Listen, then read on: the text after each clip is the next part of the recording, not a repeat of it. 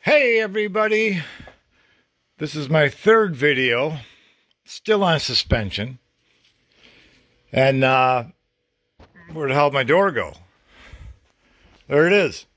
There's my door. I got sick and tired of people asking me, especially one guy, how the hell are you going to make a door frame for this? How are you going to do that? Well, it's easy, for crying out loud. All you got to do is I screwed this to the bottom of the door just to hold this plywood straight. And I drilled the holes through because this doesn't matter. So now I'm outlining the door.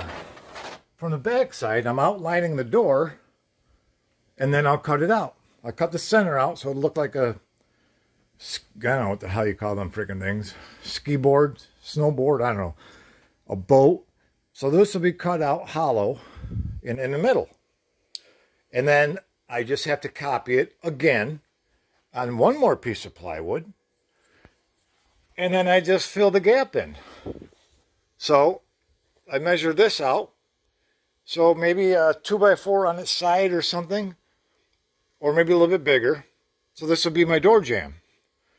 And I'm making it wider than the door because what's going to happen is, let me get my cartoon paperwork out, because visualizing it and me rattling on like a crazy freaking monkey are two different things.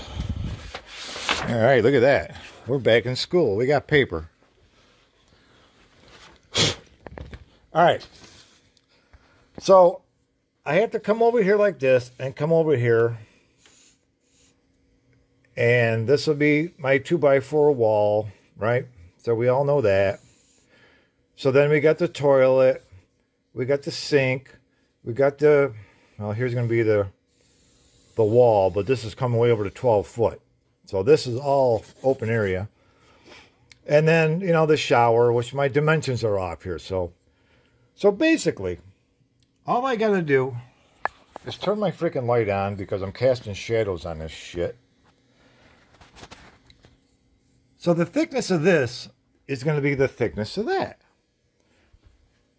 So when I get the door mounted in the frame, it's going to be like this. Then the door, right? So here's the door. And then here's the other piece of the frame. So this will be all screwed together. So I'm going to make a sandwich out of this. So then I just take these pieces over and I just slide them in here. So this will be slid in here, and this will be slid in here, like that. So the door frames will be like in here, right? So already built door frames. So I don't have to put the 2x4s in now. I can just, you know, set the base on the floor, right? And then take my 2x4s and put them in. And that's it. So now my arched doorway is done. So that's how I'm doing this. Because people are like, how can you put an arched door in a square hole? I'm like, really? I said, do you think I'm that stupid? I said, I'm going to trace the freaking door on plywood. That's why I got extra sheets. So I'm going to build my frame. And then, yeah, so this will be cut open. And I'll just build my frame. And that's it. There's nothing to it. And then when it comes to the curve, you just cut little short 2x4 blocks, and you just block it around. You just block it around, and then I'm going to cut this probably 1/2 inch bigger, and to add for like door stoppers and shit like that, and I'm going to use some of that bender board and just bend it right around. Matter of fact, I could probably use this. I can actually probably use a scrap of this side off the other one or something. I don't know, because this bends pretty easy. And if this is a strip here, and I make a bunch of light scores in this all the way down, I can actually bend this plywood right around that arch. And you'll never know. So that is how I'm doing this. I'm sure a lot of you didn't need my cartoon picture. you know, of Joe with the big nose and him with his big tongue sticking out going, bleh. There. He's got a few strands of hair. He's got an ear. Yeah. And he's got a goatee. There. Almost looks like myself. Looks like Joe Biden. So that's what I'm doing here. So this would be very simple to do. And I'll make sure that, you know, I'm going to have a stud right dead center here. So this will join into the next piece, because this is what's going to be covering, you know, besides the outside of the building and closing it, it'll also be on the inside of the building and closing it around the bathroom. And one wall is going to be the one wall on this end, but the panel box end is going to look similar to this. It's all going to be the Amish 1x12s. So I'll need 8 of them. So that'll be very interesting. I got more bearings came in. A couple more little pieces came in. I got my tensioner waiting for the motorcycle sprocket. And I'm going to loosen up the chain. See, this one here is adjustable, so I can... Oh, hang on a minute. Well, I had to grab that phone call there. That was that guy that's got those big solar batteries. Yes, I'm still working on that. And he's had a lot of stuff to do. So he was keeping his solar panels, and I said, why are you keeping your solar panels if you're getting rid of your batteries? I mean, so he's got some type of a different setup. He's got inverters on his solar panels. I know what he's got. I had them in the house. And the inverters will feed into a breaker on a sunny day and push power into the house, and then when the sun goes down, they shut off. And it's what I had. The ones that got really hot inside my house, and I got rid of them. I had 2 1,000-watt inverters. And so that's what he's got on each of his panels. So now I see why he wanted to keep his solar panels. So he thinks his panels were 250 watts a panel. But he said his setup out in the yard, he's got 4 panels on there. It's all wobbly, and he's worried about the wind ripping it off. So I said, hey, because just so I can get them batteries, I'm like, you know what I'll do? We'll set up a time. I'll grab my trailer. I'll come up. I'll grab the batteries. We'll take a walk around so I can see what you need done or you want help with. So next time I come up, I'll have the tools and what I need in my car. And because I want to make sure I get those batteries. And he says, boy, that's a good idea. I'm like, yeah, that's a good idea. So I thought he was avoiding me, but he wasn't. He was just busy with his wife. So that was a good phone call. So anyways, I'm gonna get back to tracing this out, and then I'm gonna cut it out, and I'm gonna set the door back off to the side, and we'll go from there.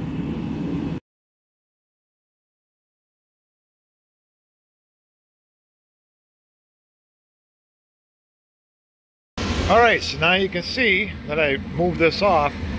You can see my door line. And there it is. All I gotta do is just take like an extra, a little bit off. And maybe fix this a little bit here. Well, actually the door actually does that anyways. It does it right here. So, and there's my door opening right there. So I am going to move the door over here to get it out of my way, and I'll probably stain it. Light stain, just a quick fast light stain is all I'm going to do on this. I'll take these off, but you can still see the sap. I don't know if you can see the shiny sap. Sap crystals or not. Maybe I can. Maybe the light will show up. Yeah, there you go. You can see the sap crystals on there. This one piece. So it's still pretty sappy. Now it's all over my thumb. And I got tree sap on me. But that's all right. So this is how you do a door frame. So now I've got this much on either side. So I'll make another one of these once I get this perfectly cut out the way I want with my jigsaw. And then I'll come back. And the problem is I can't just use my, my circular saw and just rip it right out, because I need this as my copy. This in here doesn't matter. So that's how easy it is. All right, I gotta get cutting. Well, that was fun. Jesus. Besides the fact that I had the heat blowing in my eye. So I gave myself that much difference. About 1/4 of an inch on both sides. And I'm going to cut on the outside line of the furthest line. And I freehanded this arch, so it may not be perfect, but it's not really going to matter, because if something's off, I can sand it, so I'm not worried about it. But this is pretty close, 1/4 of an inch. I kind of told you I was going to fix this spot here, which I kept going straight and not dip in. So, is it perfect? No. Does it matter? No, it doesn't matter. Because it's going to have quarter round on it. My eye is burning now, thanks to this freaking heater in my face. I knew I should have aimed it the other way. So, got my big honking ass 6 foot level. Or level, yeah, 6 foot level. It's a level. Oh, it's only a level if you make a level. Woof. One eye burning. Boy, the heat tape is working awesome. Look at that down there. It's all nice and dry and nice and warm. And it had to be put on a GFCI. And you know what I forgot? It is on a GFCI. Because I had 5 of these, remember? These GFCI plugins that I bought for running my fans. I got 5 GFCIs. So any standard outlet, I can make it a GFCI without doing anything. It's just a plug-in. I'm sitting there going, what the hell are you thinking about, you freaking idiot? I pulled open my drawer, and I'm like, look at all the GFCIs I got. So, these are nice. These are really nice. Let's see. The bottom's a test, and the top's a reset. Just plugs in. Just like that. I think I'm using one somewhere right now. I don't know where it went, but had a bunch of them. But that saved me from doing wiring, so I don't have to waste any wire now. All right, so now I got to find I got some wood back there just to raise this off the floor, and I'm just going to take my sweet ass time cutting it out. At my other job, what we used to do was we used to use a car lift. We used to set our big, heavier stuff up on the car lift and use that. We used to raise it up, use it as a work table. Someday I'll be doing that. I also want to get underneath my car, unhook the rear shocks, and drop the suspension out. And I want to cut the spring purchase off.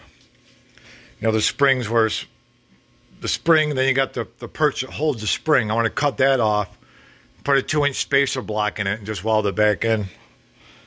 That's probably what I'm going to do with that, because that's the only way to do it, really, to get this ass end 2 more inches up in the air. But yeah, when I gave Kyle a ride down to the store, man, every bump we're bottoming out. So, right. Well, I got to get my antique saw out. Maybe I'll just use my circular saw just for the straight parts, and I'll stop at each corner to make it faster. And then I'll switch over to my, God, I don't even know if this thing even works anymore. It's my grandfather's. I've had it for 5.5 million freaking years. Look at this old baby. I even had to order parts for this a while back. This is old. This is wicked old. How old is wicked old? I don't know. Wow, look at that. Okay, women, calm down. It's not one of those. Yep. Looks like a video called Effing Machines. Look that up on the internet if you're bored. Into the R-rated part. You'll be like, oh no, it's effing pistons. That's what it was. Somebody said, look that up. I'm like, holy Christ. Yep. Yep, you'll basically see what I just showed you. So I'll use this to cut my straight line up to probably like right in here. I'll stop. And then I'll arch it with this one. But now I got to get this up off the ground. So, but I'm going to cut it right where we sit. That'll be fun. Well, so there you go. There's my door frame right there. And here's the surfboard. So I'm going to have one more like that. And I'll just use this for cutting scraps out or whatever. But this is now my pattern. So I'll take this piece, center it up on another piece of plywood, and cut one more of these out. And then all you do is take, for example, you just take a 2x4 and you just, you screw it in like that on both halves. And there's your door frame. I mean, it can't be any easier than that. So, I mean, you can actually bend a 2x4 around this corner. All you got to do is just relief cut it on the back. You make a lot of cuts. But you could actually bend a 2x4 around this. But that's cool. So now I can take this piece, and this should be actually a little bit bigger than the door, because that's what I cut it as. And I am. So I cut it 1/4 of an inch bigger than the door. Yeah. Yeah, so we're good. We're good. Perfect. Oh yeah, it's higher up here. There we go. Oh, that's nice. Well, it may not be absolutely perfect, but you know something? It's perfect enough. So that's how you make a round door frame. It's wicked easy. I'll just go over here now. I'll just flop one of these down right here on the floor. Put my surfboard on here, center it up where I want it. Trace it out, cut it out, and that's it. Then I'll figure out my thickness here. So we'll get this out of the way. Look, I got like easy carry handles now. Bear with me. So, I cut that out of one of those. And I figured out my thickness here, which is 2 inches. I should already know that. And this is a 2x4. Yeah, nope. So,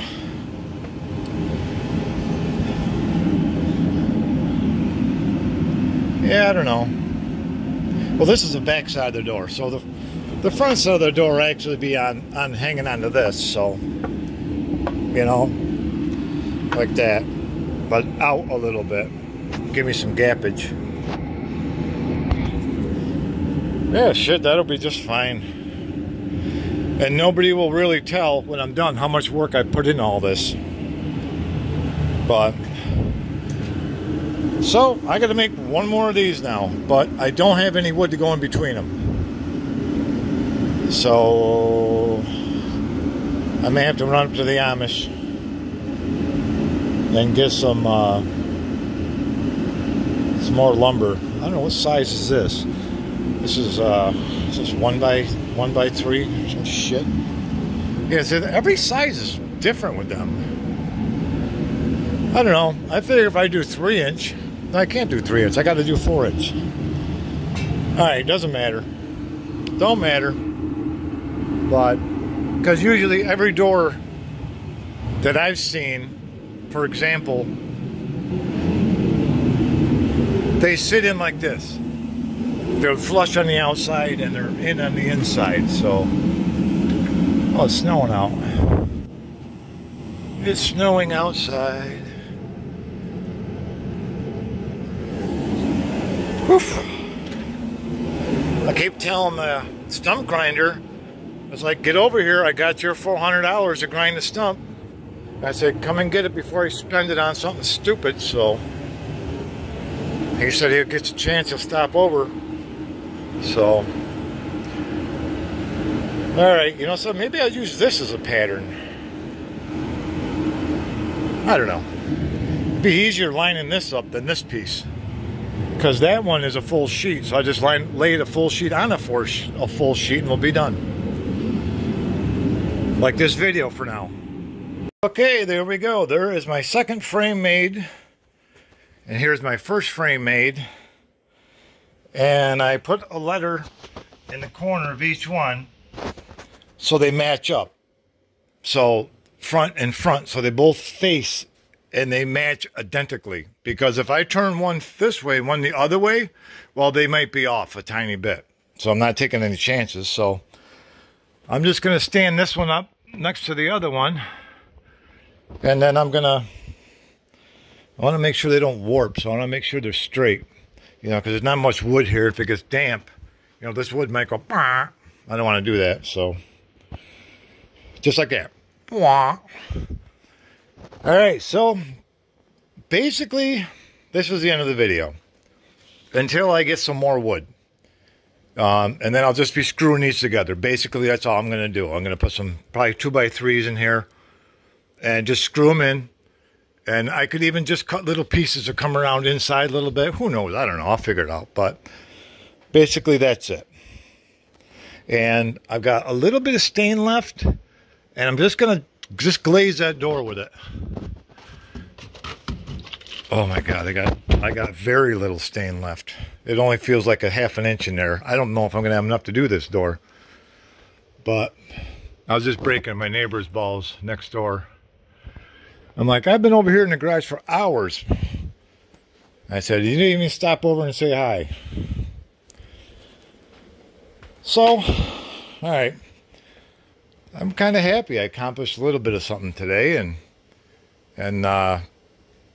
Ezra and I had to run to CVS to the store and pick up some medicine for his wacky kid, and then we had a good time out. Anytime Ezra and I go somewhere, we just have a good time, you know.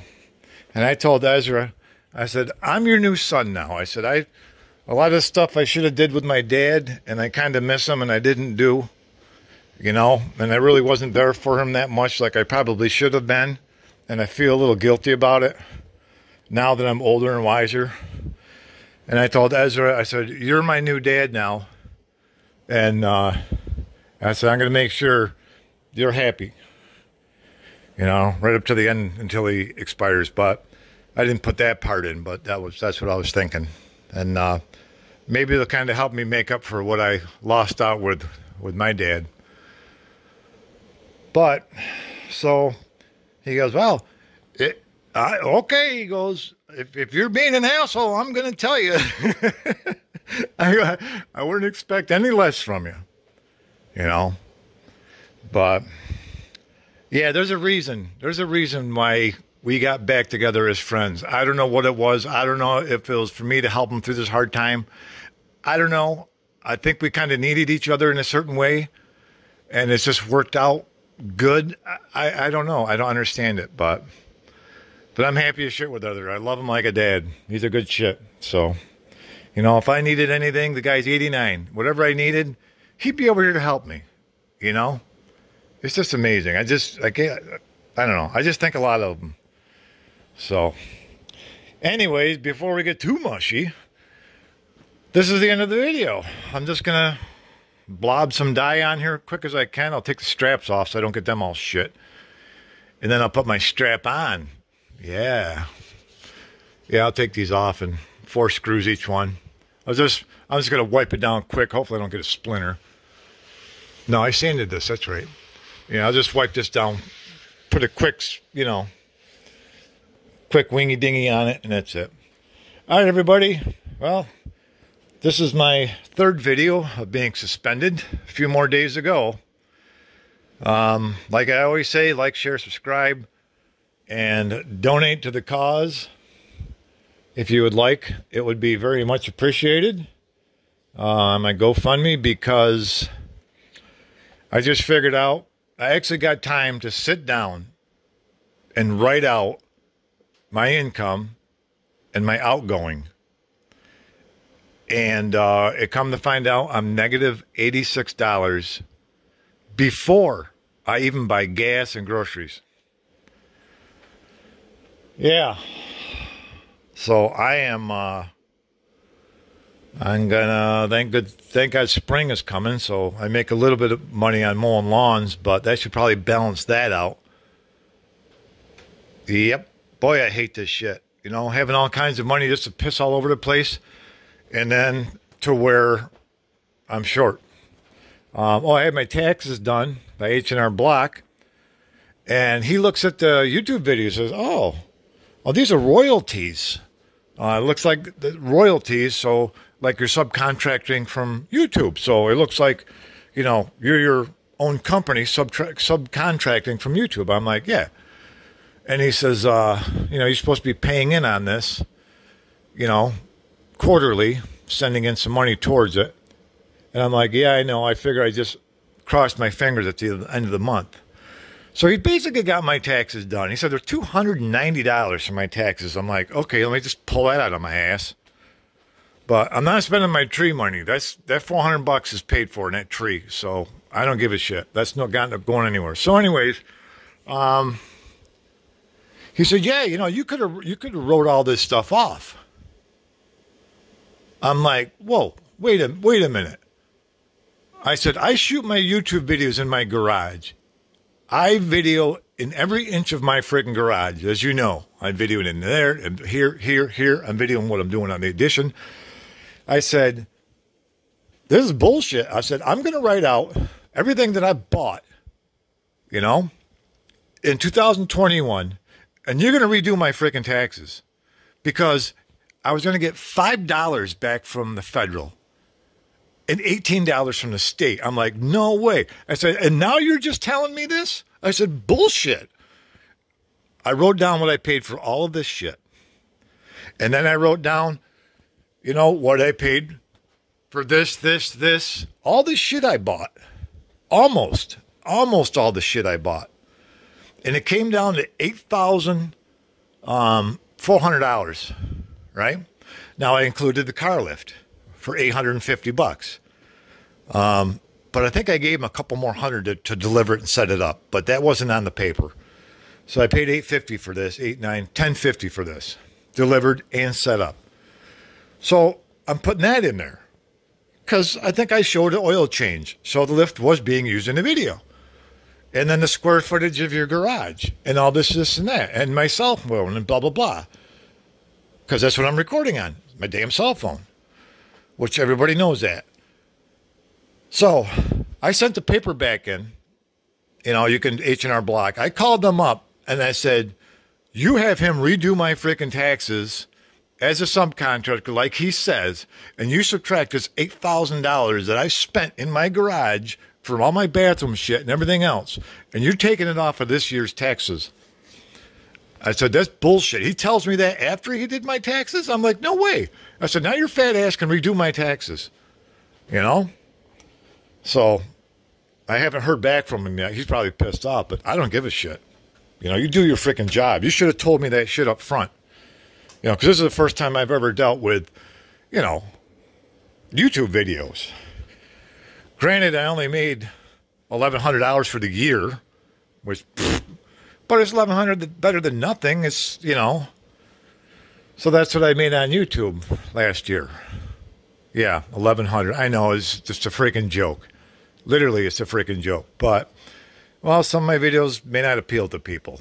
You know, the more views you get, the more money you make. And I only got a couple thousand subscribers, and some people have millions of subscribers, but they do crazy shit, and they got fancy this and fancy that, and multiple people to video for them and all that. This is just one idiot in the garage with his phone making videos. That's it. You know what I mean? So, all right. Anyways, that's that. And that's the end of this video. When I start making my sandwich here, my door sandwich, I'll pick it up from there again. Alrighty. Take care. Thanks a lot. Like I said, if you want to go fund me a few bucks, I'd be happy. You know, if every subscriber just donated one lousy dollar, That'd be $2,000. That would be enough for me to finish all my outside, to make more videos and stuff out there. It would help out huge, you know, because at the moment, I'm going to be at a dead standstill because I am officially now out of cash for that room. So I don't know what I'm going to do now. So, well, actually, I got a guy coming tomorrow for this. I separated it for him. My bender, I took it off the stand. I'm going to give him some free anchor bolts, so that's going for $175. But I'll probably need that for groceries or some shit, so I don't know. Okay, I should actually change my name to One Poor Ass Dude in His Garage. All right. Have a good one.